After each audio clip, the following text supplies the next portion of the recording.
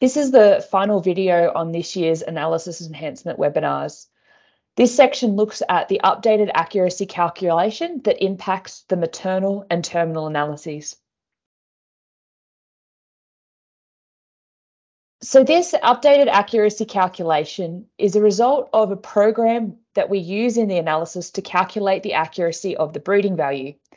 And this is applicable to the maternal and terminal analyses, as for both of these, we have a multi-breed genetic evaluation that we need to consider when looking at genomic information.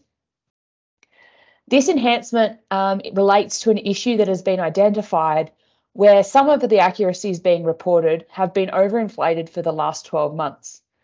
It's really important to note that this enhancement has no impact on ASBVs or the indexes reported for the maternal and terminal evaluation and only reflects the accuracy that is reported alongside the breeding values.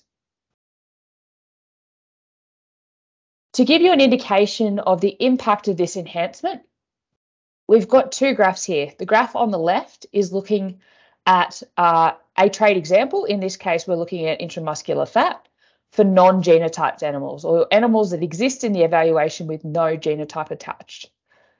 You can see whilst a majority of the changes are relatively small, there are some animals that have some relatively large changes in accuracy as a result of this enhancement.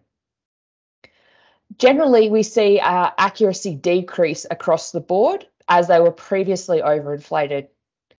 The graph on the right looks at the accuracy change for intramuscular fat for genotyped animals.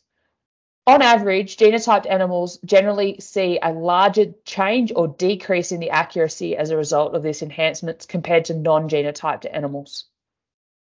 In summary, it was a necessity to implement this enhancement as we'd been previously overinflating the accuracy figure reported alongside the breeding value as a result of the genomic information that's used for these multi-breed evaluations. Going forward, the new accuracy better reflects the information that's contributing to the animal's breeding value.